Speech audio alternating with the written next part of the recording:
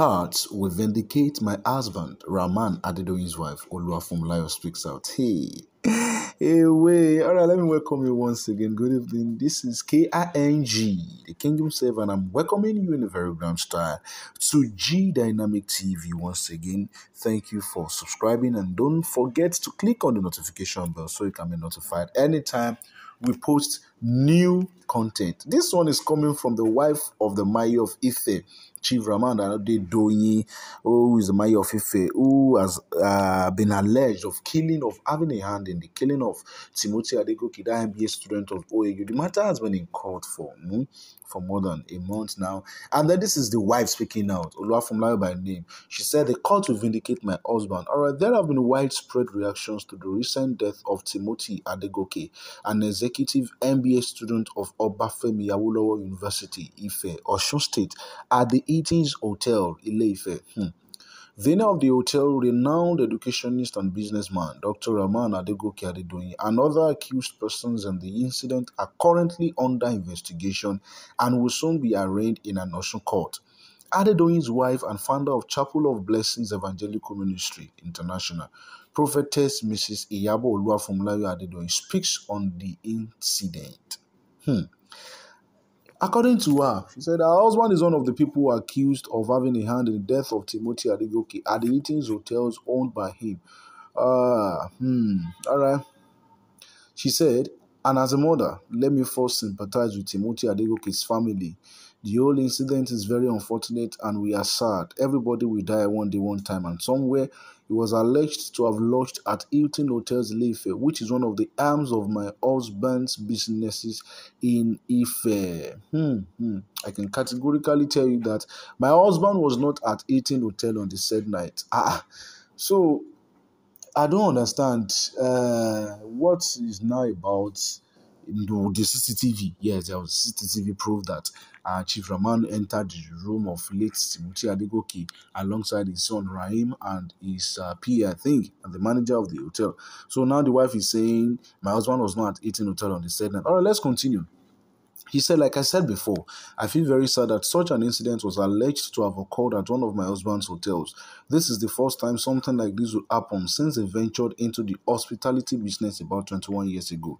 To me, the whole thing looks like a bad dream. Some social media reports allege that my husband was have killed him for money rituals." He said, "My husband did not kill Timothy Adegoke or send anyone to kill him. I am certain of this, and I strongly believe that his innocence will be established in court in the course of his trial. I have been married to my husband for close to 40 years. He is a devout Muslim, and I can confidently tell you that in all the years we have been together, he has never been involved in anything fetish or ritual. His enemies capitalized on what happened at Hilton's Hotel, Ife, to use the bloggers who specialize in destroying people's reputation to make money to smear his image. They took advantage of the sad incident at Hilton Hotels." She continued by saying all their evil plans and machinations will fail unless he was the one that killed the late Timothy Adegoke. Some of the dismissed employees of the establishment, some enemies within the Ife community who have an axe to grind with him and are envious of his success, took advantage of what happened to bastardize his name. But I don't understand. Wait, he was charged with this. Okay, this is me talking. I don't know, this chief was charged with unlawful interference with a dead body and tampering with CCTV cameras. And now this wife. Okay, let me let you know what the wife is saying about the CCTV cameras and other things. He said these are mere allegations, and I believe that the court will vindicate him at the end of the day. How can someone who was not at the scene of an incident tamper with anything at the scene? My husband is a businessman and a renowned educationist with several tertiary institutions, among many other businesses. He visits each of his businesses occasionally like a tourist. He has his personal office in the house and holds most of his meetings and other official engagements in the house. He hardly spends up to an hour whenever he visits any of his businesses. So my husband was not there when the incident happened and has not been there ever since."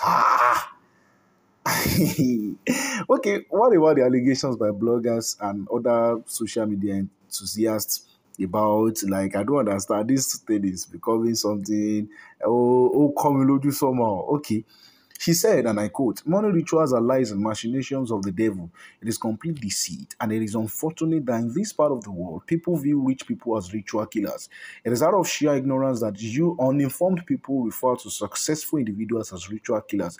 We are leaving this for the courts to determine. Someone who has 5 thriving tertiary institutions and charges about $500,000 per year on each of about 5,000 students, in one of them is by all standards already very comfortable." But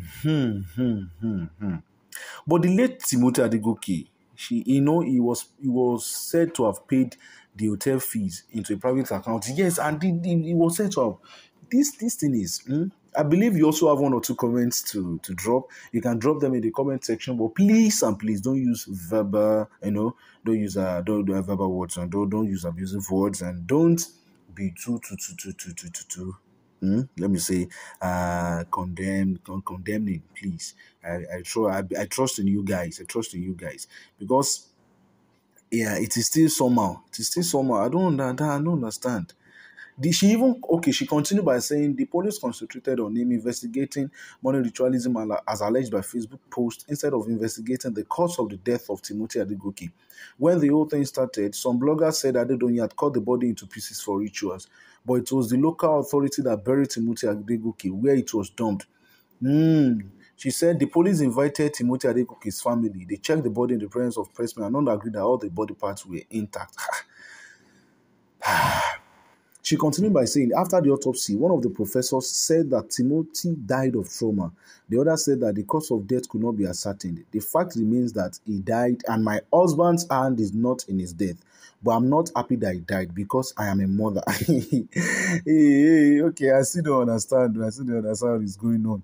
Now you are trying to see the wife is saying the court will eventually vindicate my husband because he has nothing to do with the death of Timothy Adegoke. And there was this CCTV proof that he did something like that. Well, God is in heaven, and don't worry, the truth will be revealed very soon. I'm very sure. All right, my name is K to the I to the N to the G, the King himself, and I'm welcoming you on board one more time. Please don't forget to click on the notification bell so you can be notified anytime we post new content. This is about Oluwafunmilayo, the wife of the chief Adedoyin, who has been alleged of killing, who has been alleged of having a hand in the killing of Timothy Adegoke, that master student of OAU.